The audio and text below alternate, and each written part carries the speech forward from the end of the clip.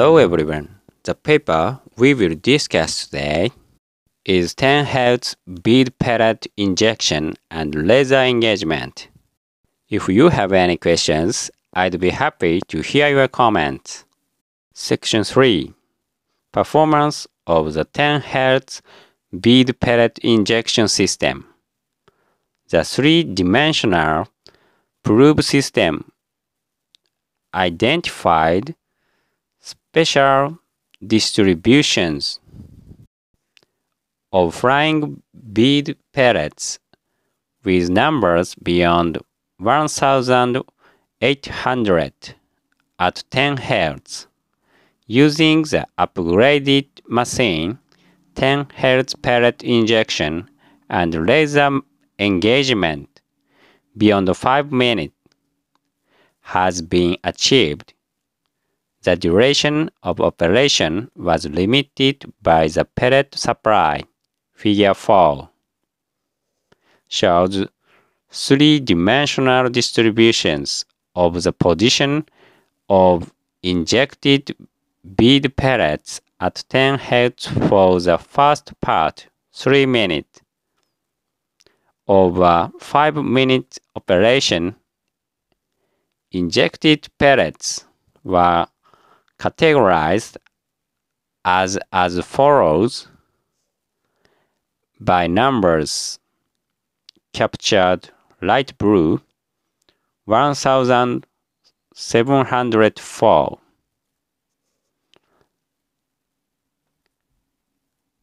illuminated blue 385, gamma ray generation red 135. Corresponding probabilities were 93% for capture, 21% illumination, and 7.4% for gamma ray generation, respectively. Distribution of beads in the horizontal or vertical plane can clarify properties and accuracy of the rotating disc pellet supply system. Figure 5, A and B, show the distributions of injected bead pellets in the horizontal X, Y, and vertical Y, Z planes, respectively. The X or Y directions denote the tangentially or radial direction of the rotating disc, respectively. As shown in Figure 5a, most of the illuminated pellets were distributed in a region plus minus 2 mm in the X direction and plus minus 0.1 mm. In Y direction, differences in distributions in the X, Y plane can be explained by guiding in space.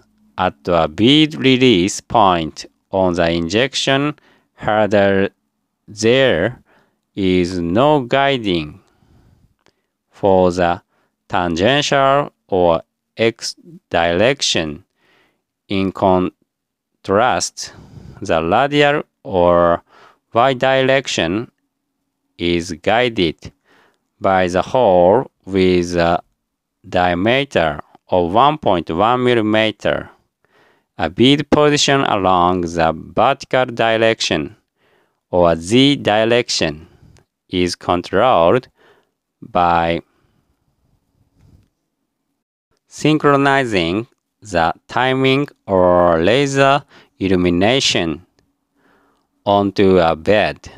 Therefore, the distribution in the z direction was within 0.5 mm as shown in Figure 5b. Figure 5c E shows the histograms of beads along the x, y, and z axes, respectively values of mean and standard deviation SD of beads along the axis are listed in Table 1. The SD for the tangential direction can be explained by fluctuation of translation of the rotating disk. The rotating disk gives a speed of translation of 15.7 mm per second.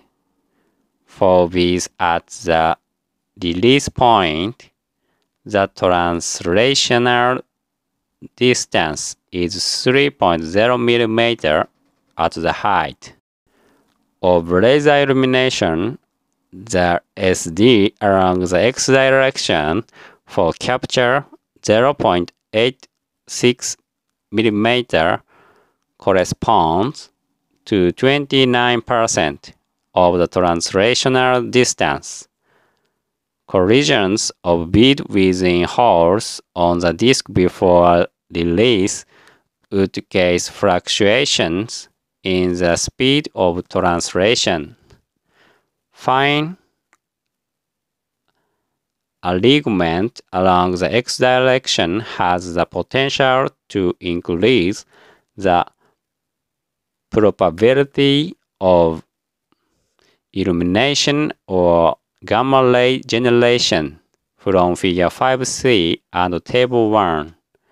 The mean value along the x-axis for capture minus 0.355 mm was shifted from that for gamma ray generation minus 0.055 mm. Displacement can be aligned using a target stage. The previous 1 Hz operation achieved an illumination probability of 79%, was the mean value of displacement between capture and gamma ray generation was within 0.1 mm. For the radial direction, triple distributions of beads can be explained by collisions of beads with an injector wall from Figure 5a. There are triple peaks along the radial direction with peaks of minus 0.8 mm, plus 0.1 mm, and plus 1.0 mm. Respectively, the second peak corresponds to the position of the hole on the disk. The displacement of the first and third peaks is 1.8 mm. This value is comparable to the space of a disk supporter 2.0 mm on the injection header. Therefore, distributions for the first and third peaks can be explained by the fact that released beads collided with a wall of width 2 mm along the radial direction and were then guided by the wall. As for the second peak, the released breeze were guided by the holes on the disk without collisions with the wall. The reason for deviation in the vertical direction is under consideration. The synchronization timing along the z direction was calculated assuming a fixed acceleration from and timing difference of beads passing through the two photodiode arrays with 40 mm vertical separation.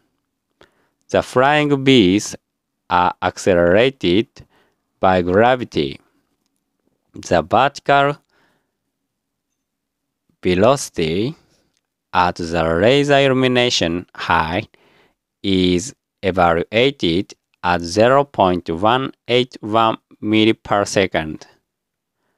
per second. From figure 5e and table 1, the SD along the vertical axis for capture is 0.183 millimeter.